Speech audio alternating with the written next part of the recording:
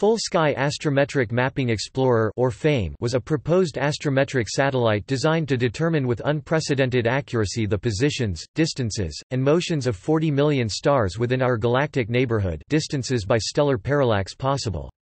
This database was to allow astronomers to accurately determine the distance to all of the stars on this side of the Milky Way galaxy, detect large planets and planetary systems around stars within 1,000 light-years of the Sun, and measure the amount of dark matter in the galaxy from its influence on stellar motions. It was to be a collaborative effort between the United States Naval Observatory (USNO) and several other institutions.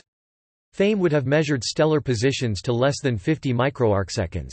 The NASA MIDEX mission was scheduled for launch in 2004.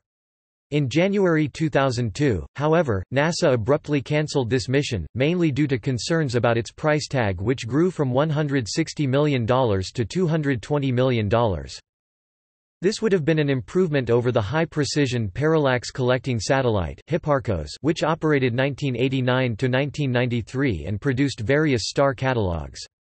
Astrometric parallax measurements form part of the cosmic distance ladder, and can also be measured by other space telescopes such as Hubble (HST) or ground-based telescopes to varying degrees of precision.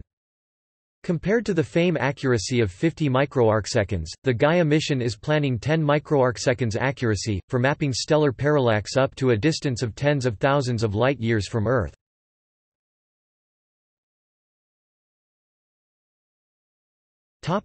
See also: Gaia spacecraft, Nano Jasmine.